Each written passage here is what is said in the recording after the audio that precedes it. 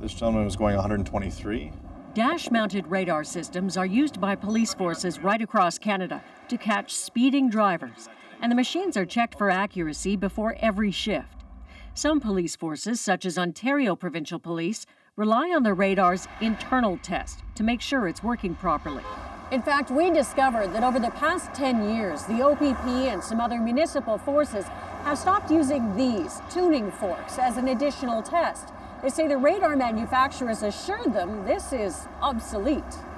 This is not a required test. The circuitry and the electronics inside the radar already give a far more accurate reading and a far more accurate test.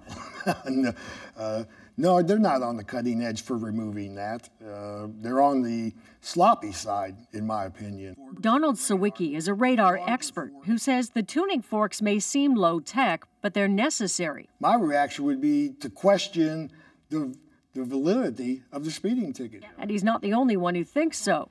A Canadian study on radar insists that in spite of some manufacturers saying the tuning fork is not necessary, this is absolutely false.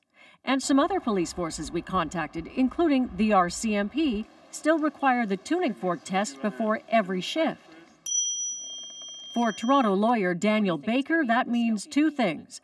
Canadian police need to agree on one system, and any tickets issued without the test should be challenged. I think every ticket in the last 10 years should be thrown out. I honestly believe that this is a huge fraud. Interestingly, in the United States, the court still insists on the tuning fork test. And radar experts we talked to were surprised there isn't one standard in Canada.